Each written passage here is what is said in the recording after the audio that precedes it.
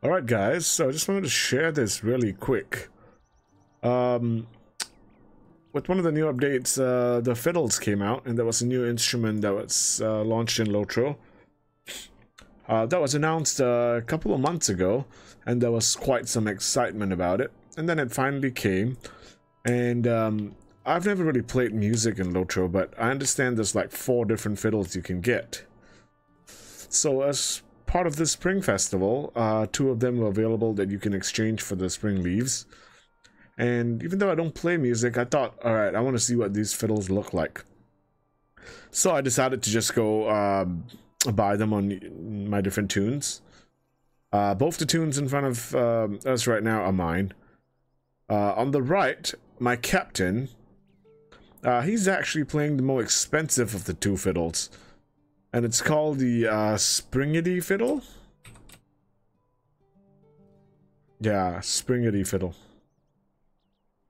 So, Springedly fiddle, Springedly fiddle, Springedly fiddle. I actually like the other one better.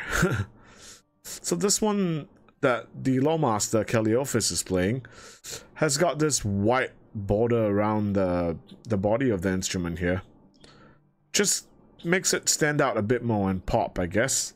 It's also got a darker tone of wood, while this one looks pretty basic. The head over here is kind of spear shaped, while this one's a bit rounded and basic. But on the whole, what the female high elf is playing, the 10 spring leaf fiddle or the Lonely Mountain fiddle, sure looks nicer to me than the one that my captain, the male high elf, is playing. That's the 25 leaf springed leaf fiddle. So yeah, that's that.